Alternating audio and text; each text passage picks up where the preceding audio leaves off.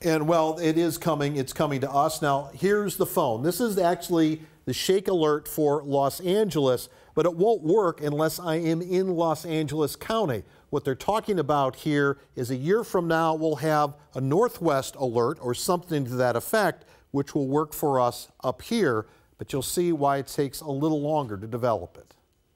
In this shop on the University of Washington campus, they're testing seismometers, and they're building out the electronics in the cabinets that will house them. And where they're going is to Sequim and other places in the Olympic Peninsula, even Oregon. The reason is that the more seismometers you have to listen for earthquakes, the better, more accurate warnings we will get. It's called network density. This is a test. Earthquake, earthquake. And as this demo shows, those first earthquake signals are processed by computer. The result is you will know how many seconds you have to get under a desk, get away from windows, anything you can do to protect yourself. Seismologist Bill Steele. We want to have those alerts as rapidly as is reasonable out there, give people the maximum amount of time to prepare for the shaking. The Los Angeles area has had a phone app for much of the year. As our seismometer network becomes more dense, the plan is to put the app in our hands by next October. I think we're going to be in a very solid place for doing public alerting.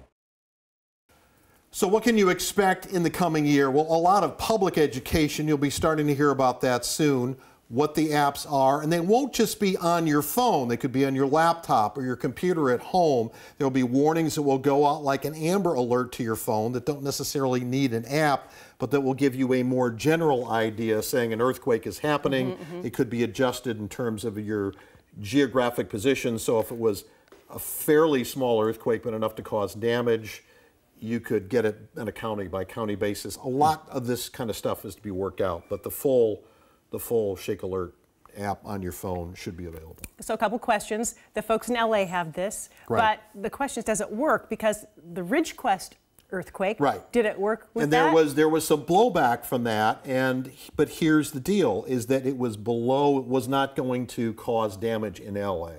So the whole key to a lot of this stuff is not to become the proverbial little boy who cries wolf, because it goes off after every magnitude 3, then everybody's going to ignore it. Right. So there's a threshold that's set. So if you're at risk and you're in the right position, because every time you walk around, your GPS on your phone knows where you are. So if you're in that danger zone, or based on the algorithms that these computers come up with saying Glenn Farley's standing here in the studio, we're close enough to the earthquake, it's going to shake, it will go off. But again, you're seeing still a work in progress. But one of the differences with California is California has that network density because they have earthquakes so much more frequently there. But our earthquakes are also bigger when it comes to So Glenn, briefly, you said that the system is here and functions, but who gets it so far?